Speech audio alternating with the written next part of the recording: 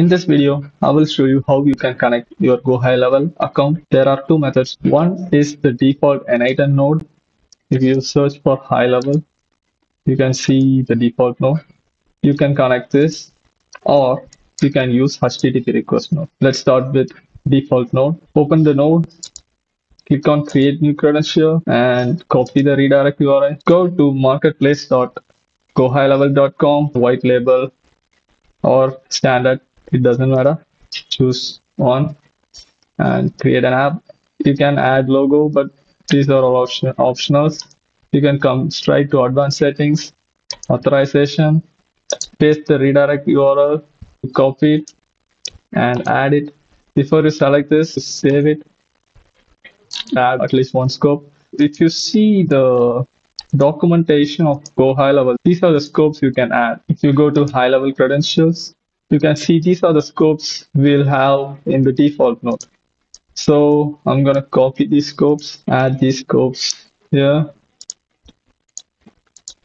Okay, you need to add scopes as well. Once while you're creating the app, you do have to add scopes here. Make sure to leave space.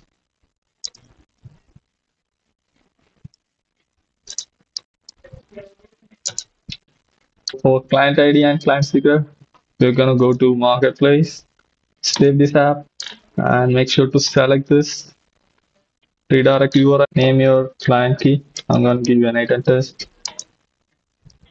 and copy the client ID and client secret.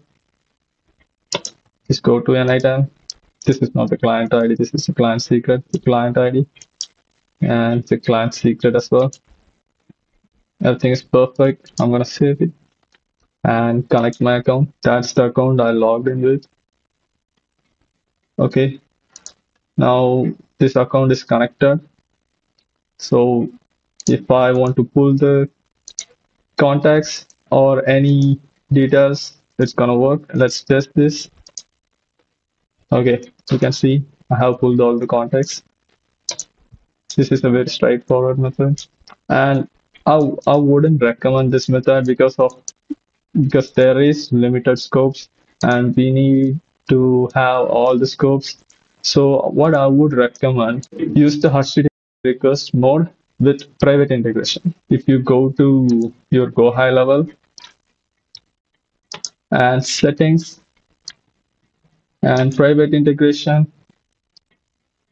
you'll see create new integration. Just click on name the token.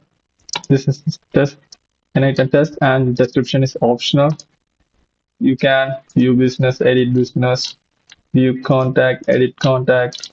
Right now, this is a demo purpose. You have this edit user as well. This is a very sensitive scope. So before you add it, make sure you're giving it to the right person. We can add view social media posts, edit social media posts. So this is your private integration token. Just copy it, go to your n8n. So these are the scopes I have added, right? 4 scopes. So for this to work, you need to go to high level documentation. Just go to developer.gohighlevel.com.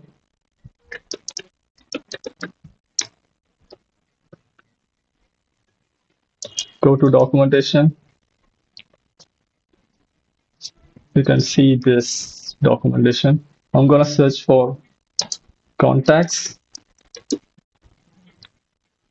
get contacts. You can use this curl command. Just copy this curl command, change it to the proper location ID.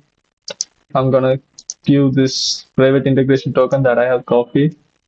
Now you can see my bearer token is exposed, right? So you can change that. Right now I have given headers. What I can do to not show my bearer token is to just delete it and come to authentication, generic credential, and click on header authorization and create new credential and name it authorization and paste your value, which is bearer, and your API token. Just save it and I'm going to test it.